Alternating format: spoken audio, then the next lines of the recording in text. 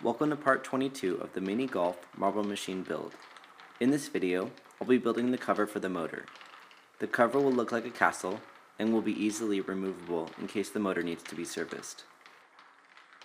After measuring the space to figure out some sizes, I cut out the 4 walls of the castle using 1/4-inch plywood.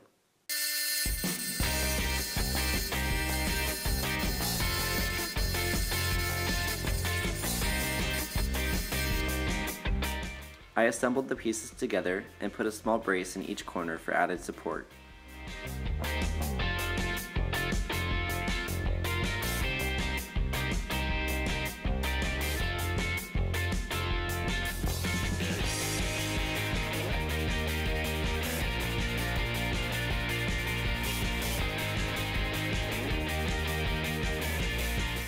Once the box was put together, I marked and cut out the first level of the roof that would cover the motor.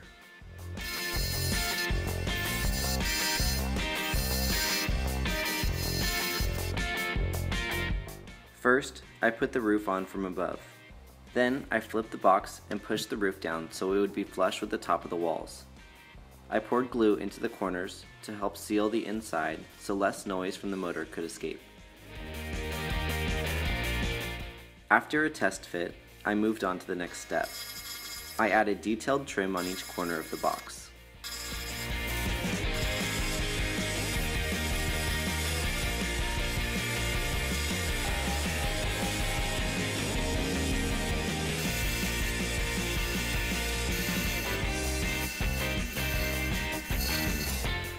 Once I had cut out all the pieces to the same size, I sanded one of them into a custom trimmed corner.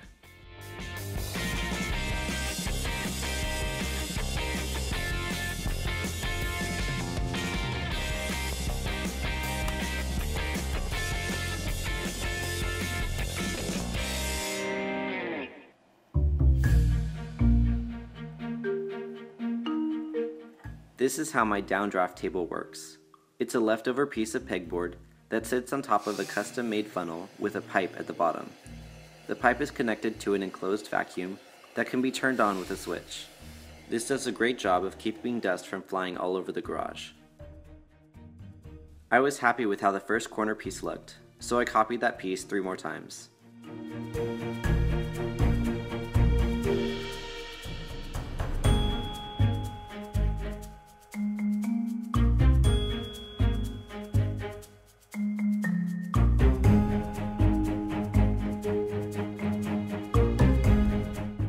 When all 4 pieces were ready, I glued them onto the box.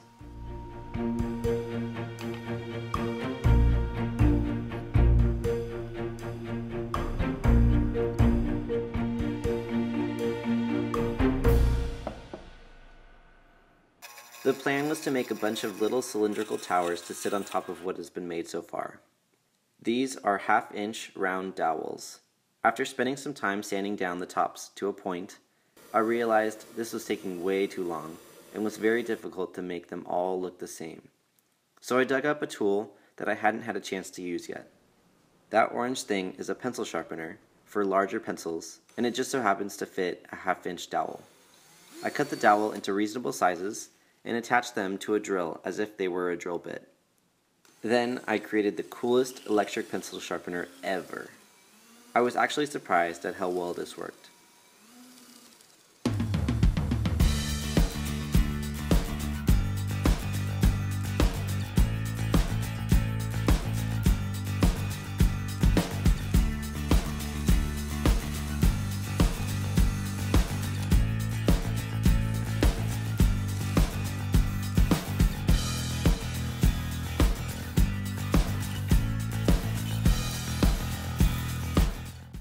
I tried to sand this down to make the roof into a straight shape instead of that curved shape.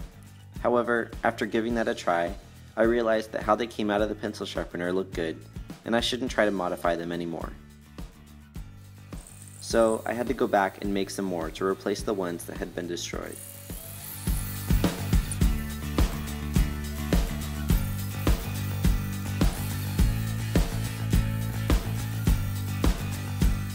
Small towers will sit on each of the 4 corners of the castle where I had added the extra trim pieces.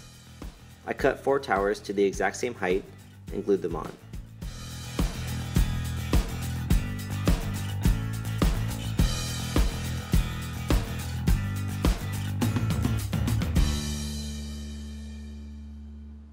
Now, the box is starting to look like a castle. The next step is to work on the top outside edge. I cut a bunch of little pieces all at the exact same height to sit nicely near each other.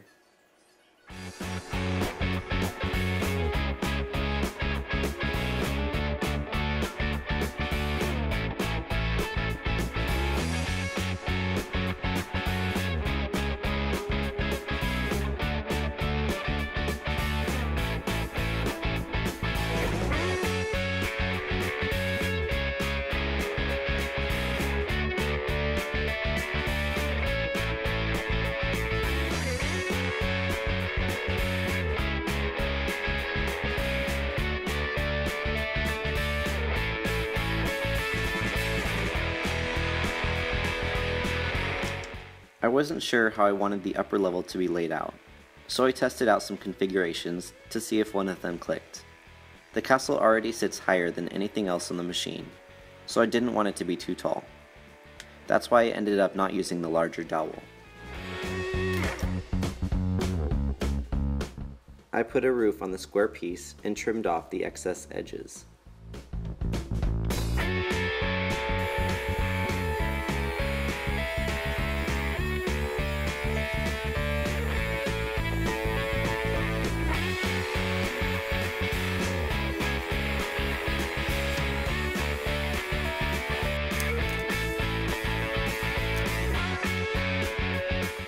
I had 10 towers and decided that for painting purposes, it would be better to have 12.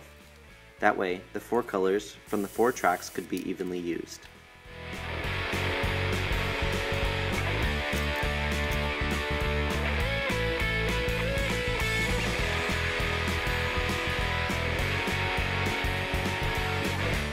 Carefully, I trimmed the bottoms of the towers to all be different heights, with the ones in the front being shorter than those in the back.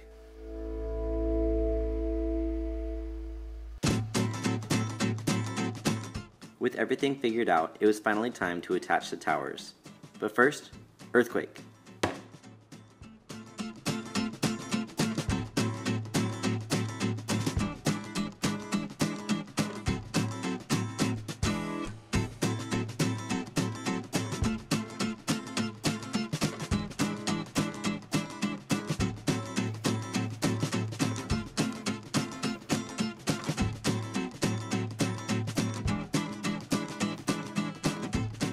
Then, it was time for a test fit and a final sanding.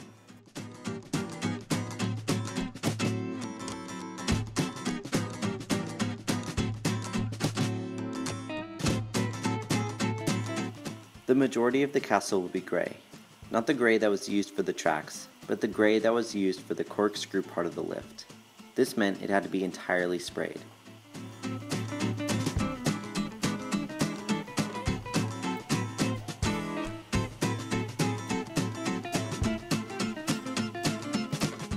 The roofs of each tower will be painted with the colors of the 4 tracks, but first I had to prime them with white so they could be easily painted.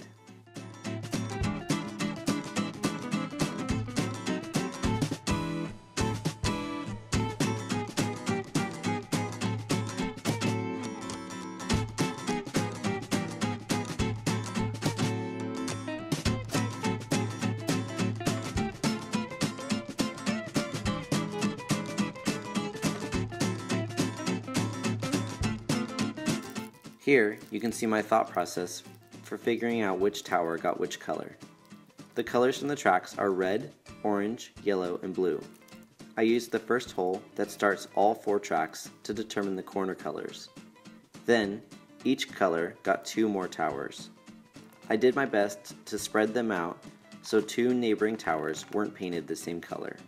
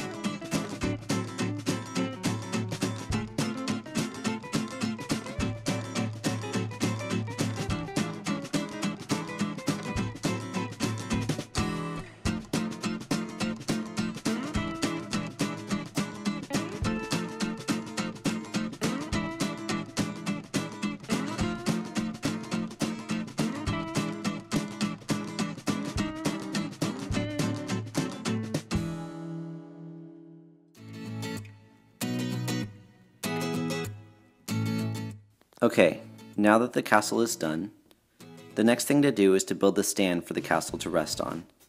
The castle needs to be easily removable in the event that the motor needs servicing. So I started with the pieces that will support the castle.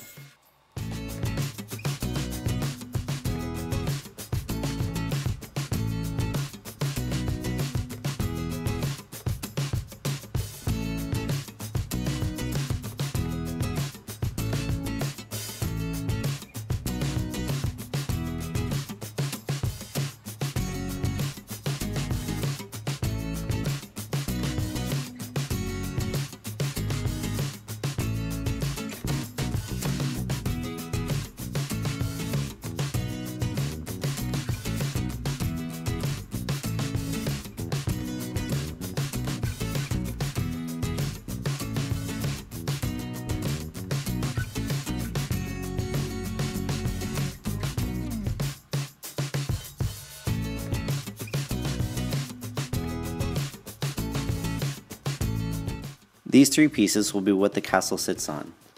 The castle will conceal the motor and some of the wires. The stand will conceal the rest of the wires and the rest of the openings while making it look like the castle was built into the top of the mountain. So the next step was to finish the bottom part of the stand to blend it into the top of the mountain.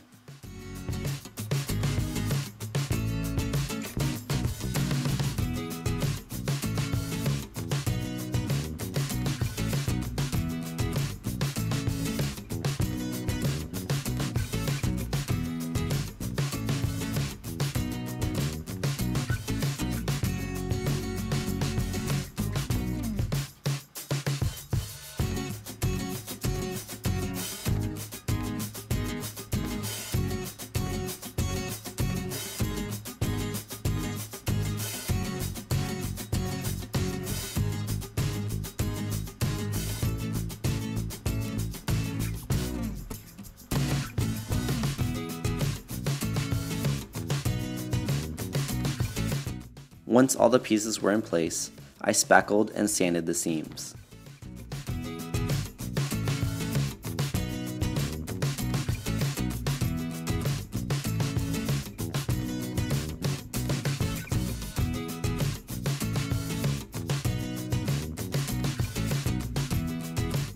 I'm using a spray can to get the color that I want. So in order to match the stand to the castle, I had to mask a large area so it wouldn't get any unwanted spray paint elsewhere on the machine.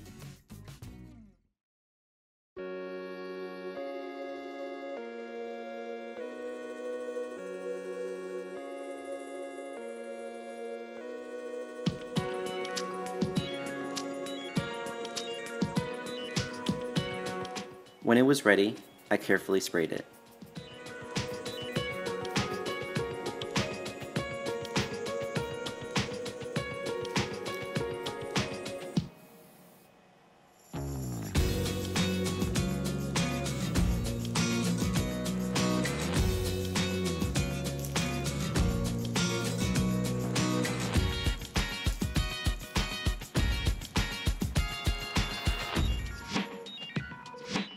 Once it had completely dried, I took off the masking. This is always the scariest part because this is when I'd find out if I made a mistake when taping off the other areas. This time, it went off without a hitch.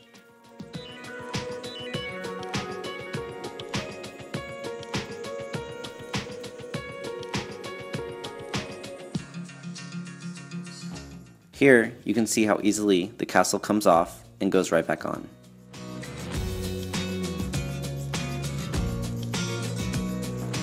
In the background, you can spot the bigger castle I made from Marble Mountain.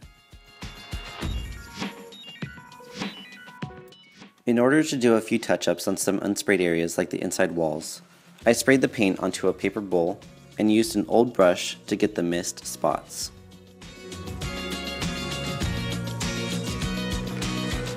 And that's it for this video.